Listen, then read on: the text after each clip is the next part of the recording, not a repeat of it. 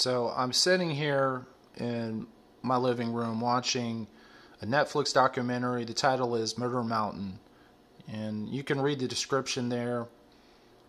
And in watching this documentary, it's actually pretty good. I recommend it.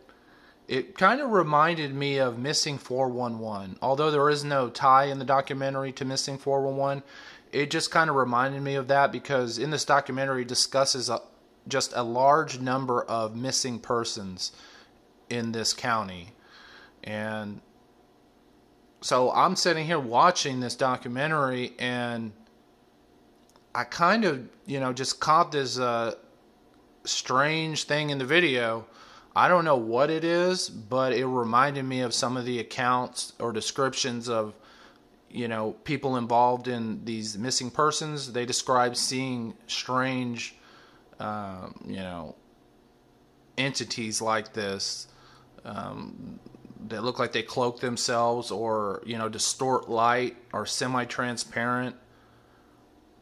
I don't know. It just looks really strange to me. You watch this documentary on Netflix, and, I'll play this video, but you decide for yourself. Illegal grows up here. It is unbelievable. Greed has coming up right here, and that greed will continue to push people into violence. What is that? And to cutting their bottom line, whatever. I apologize. I'm using my phone to record this, so I'll rewind it.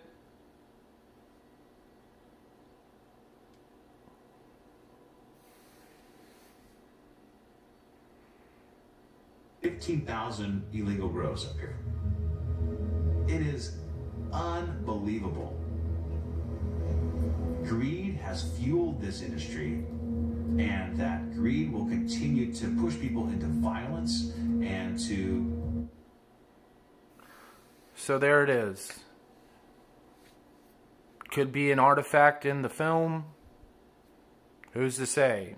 Could be a witch. Could be a ghost. I don't have the slightest clue, but I thought I would just share it with you, and you judge for yourself.